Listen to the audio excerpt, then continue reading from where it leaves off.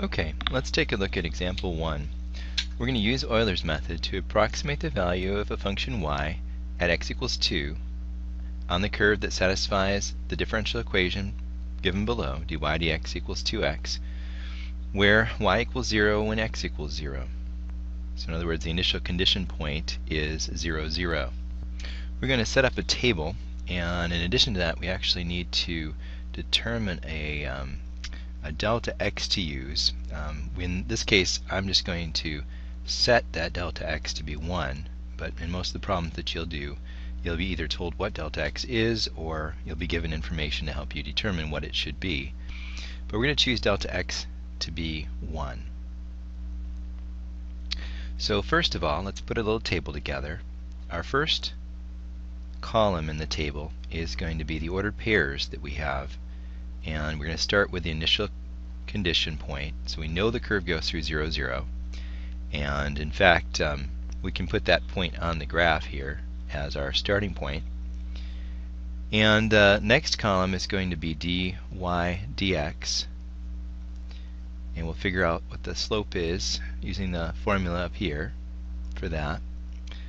And then we'll have a column that will determine the approximate delta y using what we came up with in the previous page of the previous video, dy dx times delta x. Okay, finally we'll come up with a new y value. So this will be our new y value, and the new y value is going to be the old y value plus this delta y that we came up with. So that's going to be our last column. Now, before we get started, in this example we happen to know what the general solution of this differential equation is. So let's just quickly write that over here. We know that that is going to be y equals x squared plus c. Okay, we came up with that in the previous page. Okay, now we can find out what the c should be. We can find the exact value that c should have in order for this to work. Putting 0 in for y and 0 in for x, we see that c has to be 0. Our particular solution here is y equals x squared. So let me actually draw that in on the graph in blue. So we've got a point here at 0, 0, a point at 1, 1, a point at 2, 4. We know these points are on the graph. We know that it's going to come up through that point and then keep going on up. And in fact, we know the exact value of y at x when x is 2 should be 4. So that's what we're going to compare this with. So y of 2 is equal to 4. Okay, so now we're going to go ahead and use Euler's method, and we'll use the table and the differential equation to figure out what Euler's method would give us. So at the point 0, 0, what is the slope given to us by this differential equation? Well, it's 2 times the x coordinate, 2 times 0, or 0. Okay, well, taking that and multiplying by our delta x of 1, we get here 0 times 1, or 0 for our change in y. Our old y was 0. We're going to add 0, our delta y, to get our new y of 0. If we have our delta x of 1, we're starting with x equals 0. We're going to add 1 to that to get our next x coordinate. Our new y coordinate comes from over here. So we have 1, 0 as our second point. That point is right here on the graph. Notice we used the tangent line and traveled along the tangent line to the curve right there, 1 unit to the right, to get our approximation of the curve. Now notice it's already not measuring up to the curve. It's not where it should be. But now we're going to take a reading of the slope field again to see what direction we should go from here. So we're going to get a little further away. Yeah, again, it's a propagated error situation, but we're going to begin to follow the curve, as you'll see.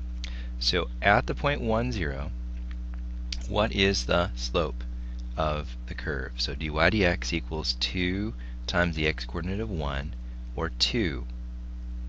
Okay, 2 times delta x, or 1, gives us a change in y of 2. We take that value, add it to the old y of 0. 0 plus 2 is 2. Now we get 1 plus 1 is 2. We're adding delta x here to our old x value. 2 comma 2 is our output value. Now that's where we wanted to get an answer for, right? We ask when x equals 2, what is our y value? Well, Euler's method says when x is 2, the y value will be approximately 2. Now let's just see how it did over here. So 2, 2 is the second point on here. Notice we have a slope here of 2, and so we're going to be coming up here to this point. And it's sort of got the same shape as the curve, but we're certainly not doing too well. The error here of this particular approximation is 4, this value, minus the value we got of 2, gives us an error of 2. Not terribly impressive. So, how can we improve this approximation? How can we do better with Euler's method, following the curve more tightly? How would we be able to do that? Yes, that's exactly right. We're going to use a smaller value of delta x. So, let's try this process again with delta x equal to 0.5. If you think you know what we've done here, you could try to do this before we go to the next stage. In other words, you could hit the pause button, try it yourself, and then look at what we do on the next page. Okay, so now we're going to try this again. The same problem, but this time we're going to have delta x be equal to 0.5. Okay, so let's go ahead and put our table together. We've got our x comma y column.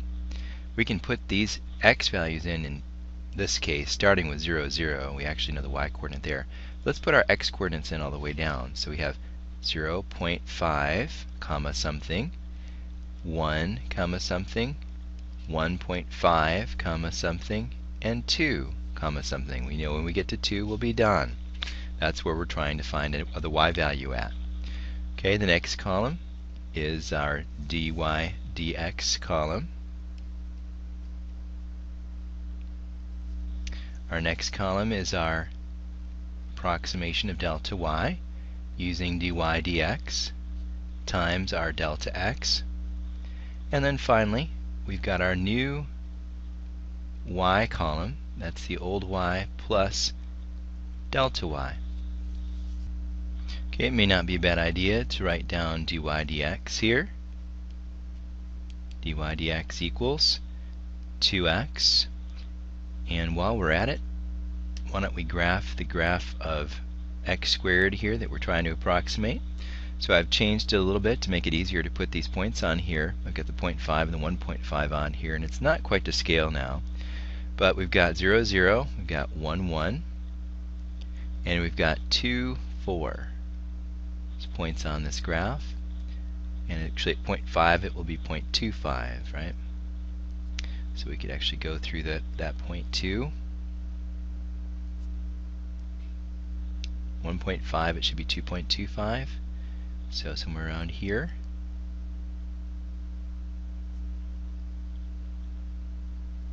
Okay, and that's y equals x squared that we've just drawn in. Okay, now we're going to get the approximation using Euler's method. So again, Euler's method uses the tangent line at each point and will sort of progressively approximate the function. We know we're starting at 0, 0, and we know the slope at 0, 0 is 0. So it's going to have a 0 change in y, 0 times 0.5. And here it's going to be 0 plus 0 or still 0. So 0.50, as before, will be our second point. Still has a 0 y coordinate. Move over, horizontal, tangent to the curve right there at the original point. Okay, now we're not on the curve, but we still have a slope field that we're in, and we're going to use the slope of the differential equation here to determine which way to go next. And it's going to follow the curve roughly, chase the curve a bit. So here we've got 2 times x. 2 times 0.5 gives us 1. 1 times 0.5 is 0.5 for our change in y. Adding 0.5 to 0, we get 0.5. Okay, that comes down here, 0.5. So 1 comma 0.5. Right about here. Okay, and we graph that in. We see we've got the Euler approximation. It's coming up toward the curve, but it's not exactly on. We've got some error. Okay, now we put the 1, the x value in to the dy dx. 2 times 1 gives us a slope of 2. 2 times 0.5 gives us a change in y of 1. We add 1 to 0.5, the old y value, we get 1.5. So at 1.5 we will have a y value of 1.5. So 1.5, 1.5. Okay, we draw this in. Just a straight segment here going up, and again it's sort of following the curve, but not terribly impressive yet.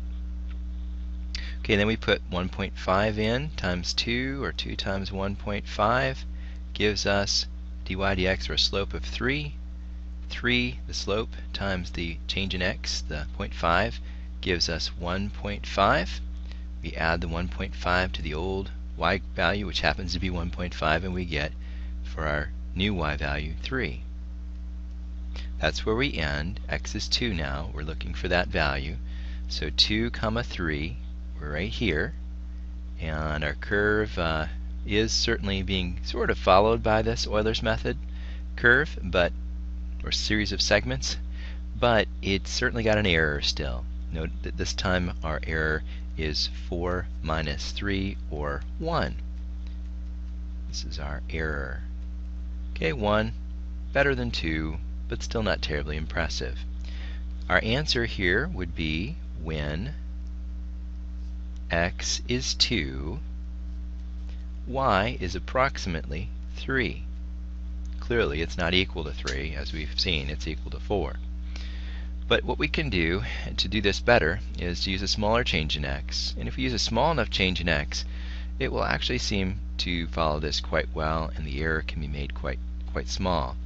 There are actually also better estimation techniques that can be used here, improvements on the Euler's method that give even better results here. So let's take a moment to look at this on an Excel worksheet that I've made. Okay, so we're going to look in here at Euler's method in a specific example. We happen to have dy dx equals 2x already in for the differential equation up here. And now what we can do is, and we have the actual particular solution graphed here, y equals x squared, that we can compare it to.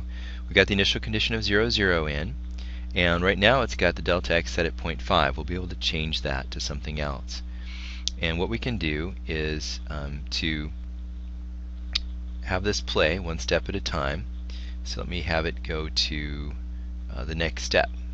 So notice it gives us 0.50, and it will draw it in on the graph over here. So next step, and we see it right there. Next step, next step.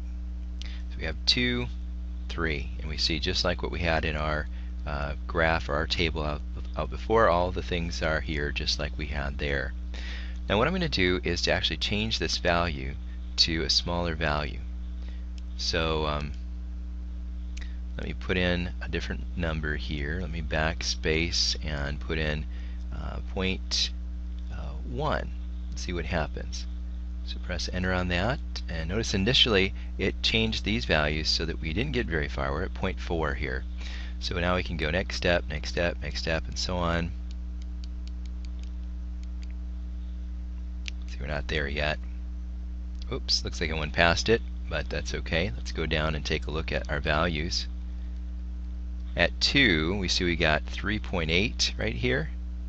And so that is very close to 4. It's off by 0.2 this time.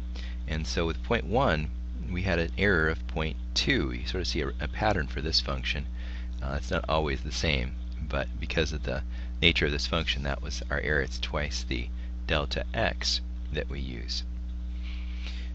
Alright, well, let's see. If we wanted to even get closer, we could use 0.01, and so on. You get the idea.